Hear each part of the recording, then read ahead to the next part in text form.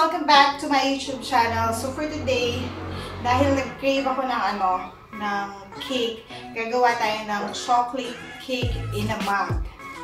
Na madaling-madali lang, basta may microwave ka lang.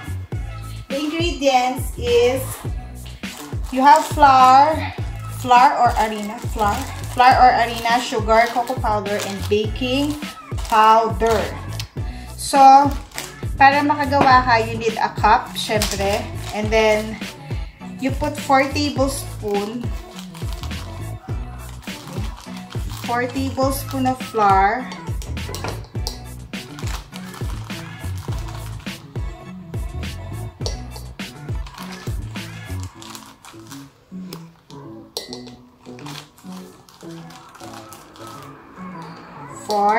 And then 2 tablespoons of sugar.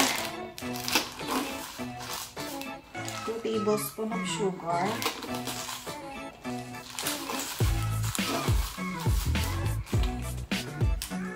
And then 2 tablespoons of cocoa powder.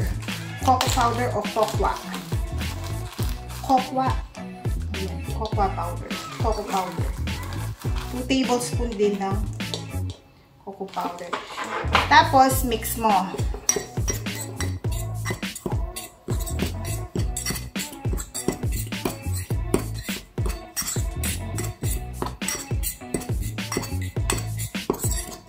And then, put 1/2 teaspoon of baking powder. And then mix it again.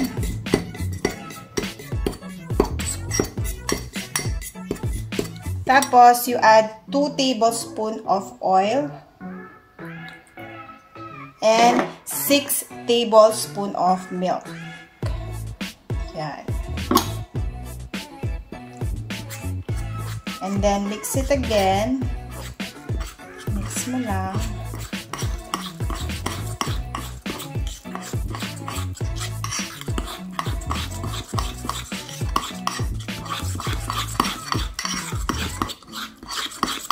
Mahalo yung ingredients na nilagay mo hanggang sa baba.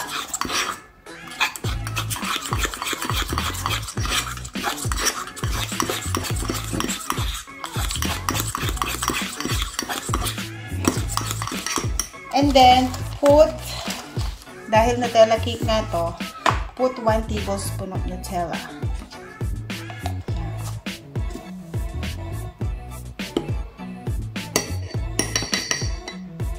1 tablespoon of Nutella na ayaw bumaba. Yan.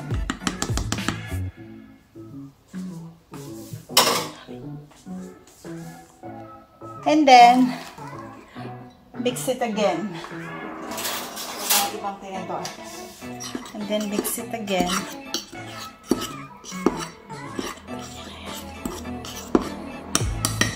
Tapos, ilagay mo siya sa microwave for 2 minutes. Yan. For 2 minutes. Hintayin mo lang siya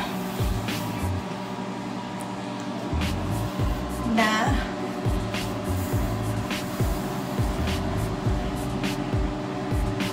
maluto.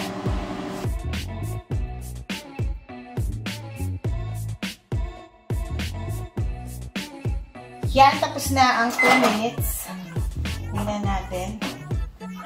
Uy, mainit siya, besh. Yan. O, diba? Meron na tayong cake. Chocolate cake in a mug. Tapos, i-ganache mo lang siya ng Nutella sa taas.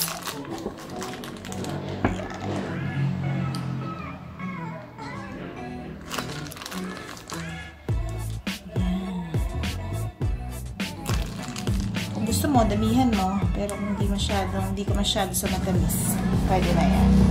Ito ang ating chocolate cake in a mug. Ngayon, tikman natin. Tingnan natin kung maluto. Ooh, moist naman siya.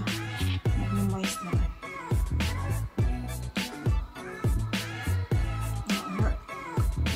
Ano?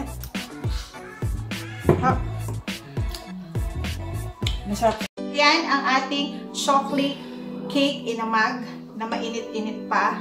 Try nyo guys, madali lang siyang gawin basta may microwave lang kayo sa bahay and you have all the ingredients, easy lang siyang gawin. And I'm sure mag-e-enjoy yung mga anak nyo and yung mga kids nyo na gawin ito. Try nyo kung nag-crave kayo ng chocolate cake this quarantine period, gawin nyo sa bahay, madali lang siyang gawin.